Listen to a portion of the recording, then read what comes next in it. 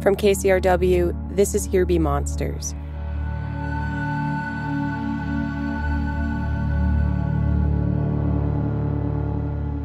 I remember for a lot of my childhood thinking that racism was in the past.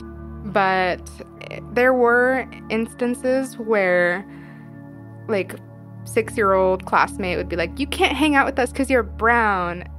My teachers, I feel like, just took such measures in making sure that I didn't actually feel racism, that these kids didn't know what they were saying. It was the first thing that came to their mind, and it didn't have anything to do with racism. And then in middle school, I remember being in the cafeteria and trying to sit with my white classmates and them being like, oh, you can't sit here because we're saving this spot for someone. I remember like sitting down with like Hispanic classmates who were not in my class, but like looking around me and noticing that like we were all Hispanic sitting on one side of the cafeteria and the white kids were sitting on the other side. And specifically the white girls that told me that they were saving a spot for someone did not have someone sitting in the spot that they were saving. Like, it was just a clear, I think it was just the first click of like, I think this is racism. But by high school, it was just like, wow, like people are blatantly racist. And I'm lucky in that the racism I've experienced has been pretty minimal, and it's probably due to how light-skinned I am for a brown person.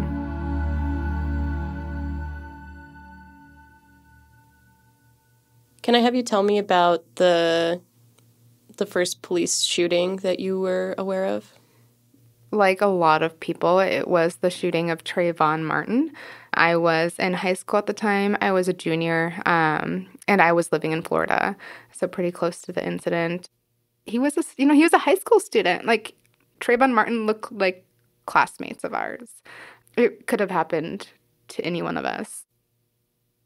Being so close to the situation, being in the same state, being nearly the same age as Trayvon, it was really hard not to just think about that a lot. Like, emotionally, I was very sad. I just couldn't believe that people believed that Trayvon Martin deserved to die because he had a hoodie on, and because it was dark, and because he appeared to act like an adult. It's definitely anger. Even now, actually, I'm noticing I'm getting really tense. It didn't feel like there was a lot of hope. I think that's what it comes down to, is like, Trayvon Martin had died, and there wasn't a lot of hope that people could see that it was a social injustice, that it was like a human injustice. It sounds like it stuck with you. It has stuck with me. I mean, there have been so many other shootings since then, and there was a lot of publicity into the trial of Darren Wilson over the murder of Michael Brown. And I remember, I'm not sure if it's common. I remember just thinking that it was really unique or really great that the transcripts were available, like the written transcripts were available, and I just felt like I needed to read them. There's a pretty famous quote where Darren Wilson was saying that Michael Brown had, quote, the most intense and aggressive face, unquote, and saying that he looked like a demon. And it just sparked, even right now, it's sparking memories of Trayvon Martin. That's like, they looked angry, they looked demon-like. I think again, it comes back to this anger of like, why aren't we trying to protect this injustice from occurring? I think apathy is really dangerous. And I think I kind of pay more attention too, because I'm afraid that I also will be apathetic one day towards all the shootings, that nothing's going to get done.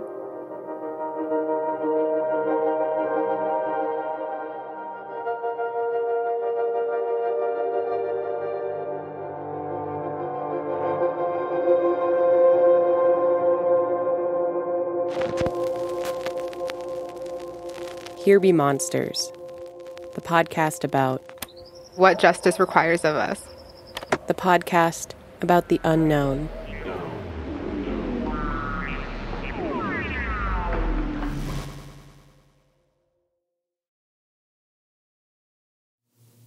All right, let's test you. Let's have you say some stuff. Toast. Toast. I don't know why toast is so fun to say. Toast. That's probably a great test for. My friend Natalia Montez says she prefers the racism she experiences in Seattle to the racism she experienced in Florida. It's more polite, less obvious. In her experience, most people don't want to be racist. They just can't help it. She doesn't hold it against people because it's not something anyone chooses. It's something we unconsciously learn over time.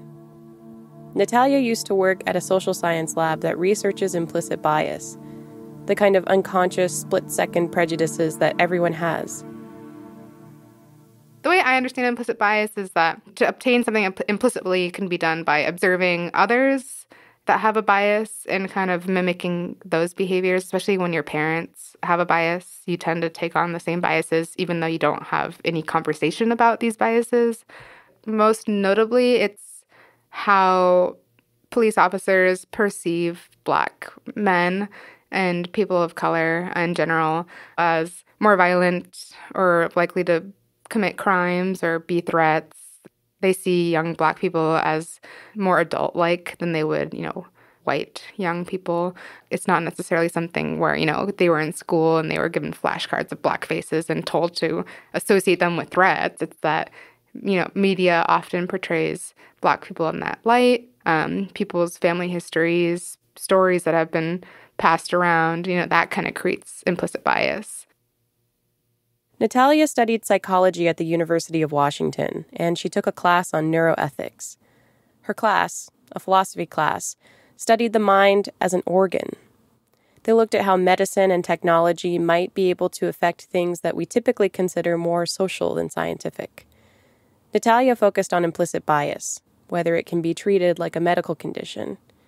And she found this small study out of Oxford University in England. The point of the study was to see if implicit bias could be reduced, temporarily, with medication.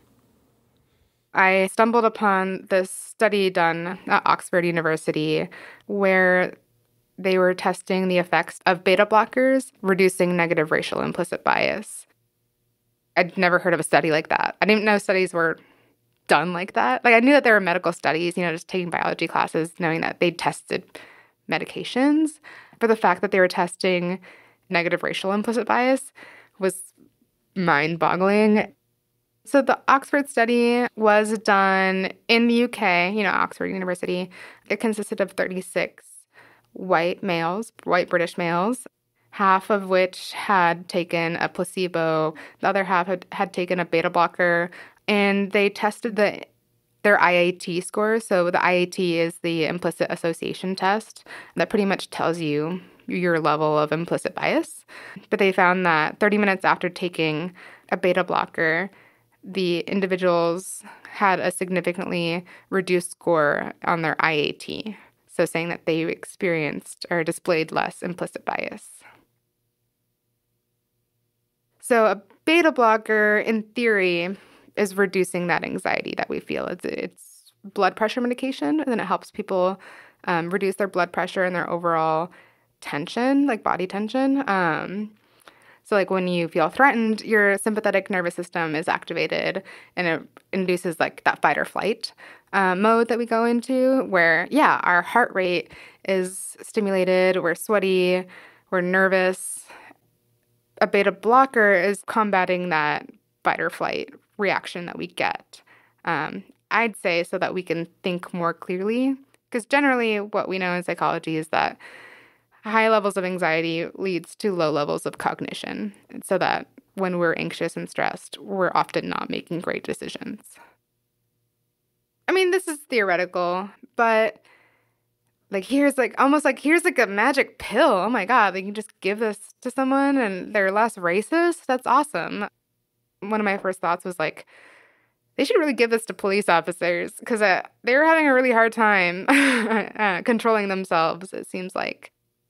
My idea was that police officers should be required to take beta blockers or some other form of medical neurointervention to prevent their implicit biases from acting in a way that causes the murder of innocent civilians. Natalia wrote a paper about this for her neuroethics class and later submitted it to the International Neuroethics Society's essay contest.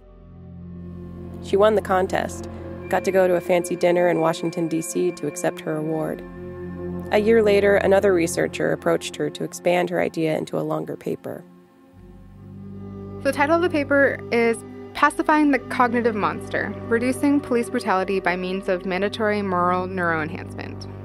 This is what implicit bias is. We're calling it a cognitive monster because, implicit bias is something that lives in our cognition, it lives in our minds. And when it comes to police brutality and the murder of innocent civilians, it's a monster and it's terrifying. We make the case that moral neuroenhancement should be mandatory for police officers. So we write, anyone who's committed to an egalitarian political ethos should find the current state of affairs deeply offensive and something that cannot go unaddressed. Black Americans in particular are not only significantly more likely to be stopped, searched, and subject to the use of arbitrary force than their white counterparts, but even unarmed Black civilians are 3.5 times more likely to be shot by police than unarmed white civilians. This raises the question of what justice requires of us. What is a morally appropriate response to this long-standing problem of undue and racially discriminatory police violence? What that means is there's been a history of police brutality and minority civilians being targeted by people in power, people who are supposed to protect us. Oftentimes these incidences have gone unaddressed, and we have to address them. I mean, we should have been addressing them. We shouldn't have let it get this far and this bad. It's a call for action. I'll just continue reading. The automatic activation of implicit biases reduces moral agency by tainting our perception, distorting our judgment, and inducing actions that are independent of our will. Moral neuroenhancement that mitigates the manifestation of implicit bias enhances moral agency by ensuring that our actions are appropriately responsive to the world and our moral identity. So we're saying that moral neuroenhancers are actually giving us more will and more freedom to act morally. How so? I'm going to go back to the cognitive monster thing. I'd say in my mind, it's like that cognitive monster is holding people back from acting morally. And so having a moral neuroenhancer is a direct attack on that cognitive monster that's holding people hostage in their own minds. And that getting rid of that cognitive monster, people have better agency or have better ability to act morally than they would if they didn't take some sort of moral neuroenhancer. I will say, when I first read your paper, I had multiple reactions to it. I initially had a reaction of oh, wow, this is a fascinating idea. If there's this really ubiquitous medication that seems to be relatively harmless in most cases that might have these kinds of effects, that is a really tantalizing idea that maybe this is a solution to a huge problem that is multifaceted and urgent. Mm-hmm. This solution that, according to the study, may be effective within half an hour of people taking this medication.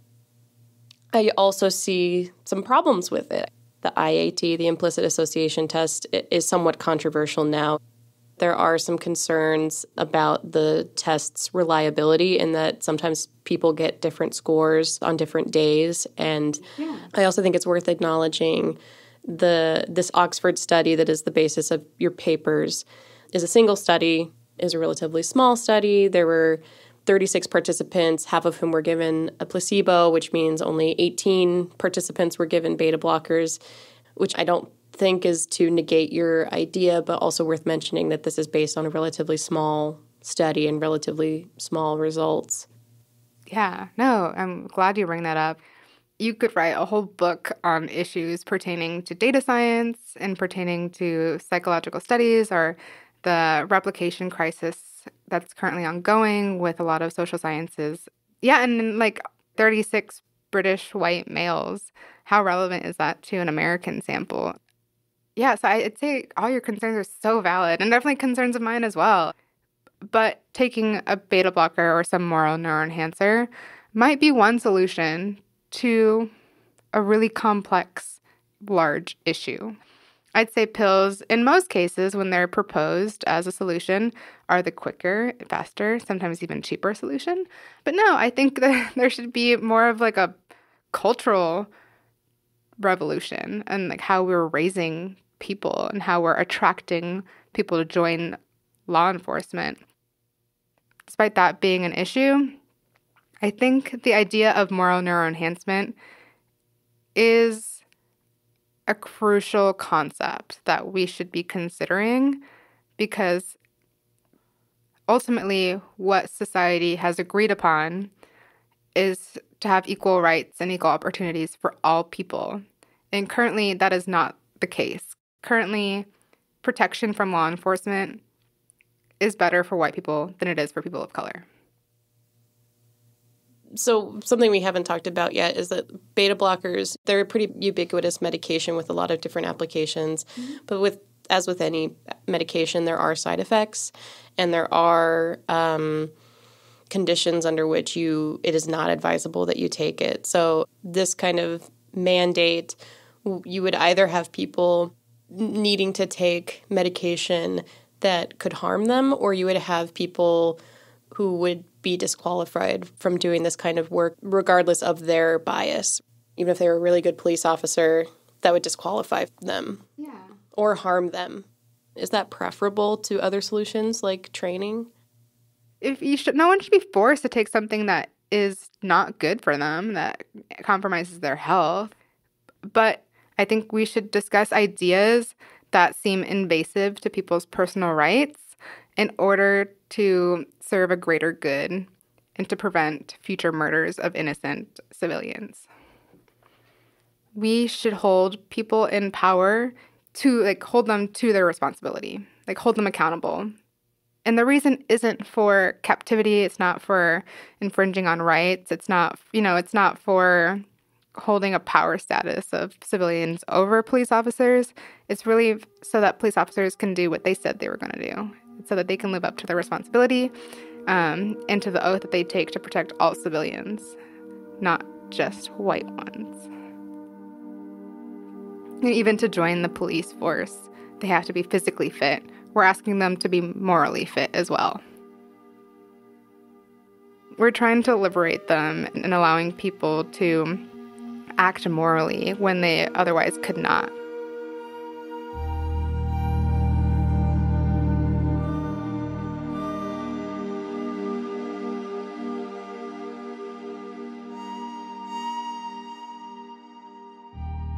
Natalia wrote the paper, Pacifying the Cognitive Monster, Reducing Police Brutality by Means of Mandatory Moral Neuroenhancement.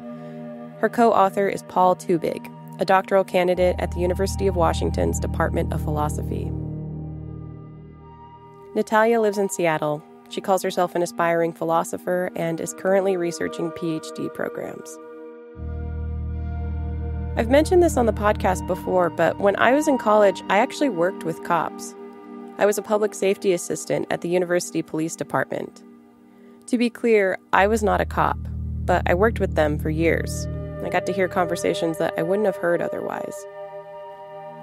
Putting this episode together got me thinking about that job, and I wanted to know how people I worked with would react to Natalia's proposal. I reached out to a few of them, some of whom currently work in law enforcement. I never heard back from those folks, but I did hear back from my friend, Kyler Barton. Kyler also worked for campus security. Again, not a cop, but he worked with cops for years. I sent him Natalia's paper and the Oxford study, and here's some of what he said. This is a tricky proposal. My first thought was there is no way a police department would implement the use of beta blockers. Though the health risks seem low, I think the objections would be based on issues of officer safety, as well as altering one's mind. Blocking adrenaline might influence an officer's reflexes during a tense exchange that doesn't involve shooting a person. I also thought about body cameras. Body cameras are a tool designed to protect both officers and the public they serve, and many police officers block them or turn them off. I'm not saying all cops do this, but I think there is a rebellious attitude, a defiance, that some officers I worked with had toward the public and their own department. However, I think one way to implement beta blockers would be to have officers voluntarily accept the neuroenhancement. Some of the officers I worked with would likely have volunteered. Maybe there could be departmental incentives, and once some of the officers are on beta blockers, they might encourage their coworkers to also try to compromise their own racial biases. Is this a fair intervention? Well, it's trying to walk a fine line between giving an officer bodily autonomy and improving the police's treatment of members of the public. Encouraging people, let alone cops, to alter their brain function seems like a hard sell. Thank you, Kyler Barton, for your thoughts.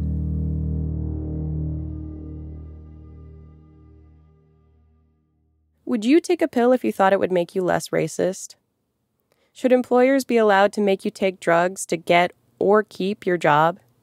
We want to hear from you. Call us at 765-374-5263. We have a link to Natalia's first paper up on our website, HBMpodcast.com. And once the longer paper that she co-authored is publicly available, we'll post that there too. Again, we're at HBMpodcast.com. Special thanks to Anthony Ferrucci for his invaluable help with research for this episode. Thanks also to KNKX Public Radio for letting me use their studio, specifically Will James, Simone Alicea, Ed Ronco, and Will Stone for lending me gear and letting me into the building at odd hours. I'm Bethany Denton, and I produced this episode with lots of editing help from Jeff Emptman. Music by The Black Spot and Phantom Fauna. Here Be Monsters is distributed by KCRW. Our senior editor there is Kristen Lepore. We get additional support for freelance contributions from KCRW's Independent Producer Project. Thanks for listening. More episodes soon.